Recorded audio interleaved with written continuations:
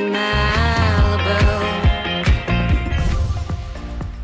Could this be the beginning of another new era for Miley Cyrus? Well, yesterday fans started to notice that the singer's Instagram photos were slowly decreasing. And then by this morning, July 13th, her entire page was completely empty. Gone, no more. She deleted all of her photos. I came in like a wrecking ball.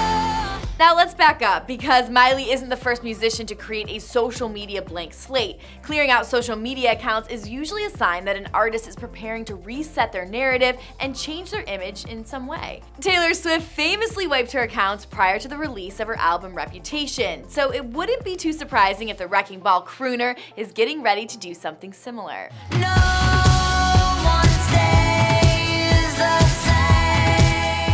As of press time, Cyrus's Twitter and Facebook are also wiped clean, although her tweets are still up for people to read. In June, producer Mark Ronson teased that he had just written one of his favorite songs with Miley and that the track was coming soon. So there you have it, you guys. For more on this story, you can head to Billboard.com. Hopefully we'll have an update sooner rather than later. And until next time, for Billboard News, I'm Chelsea Briggs.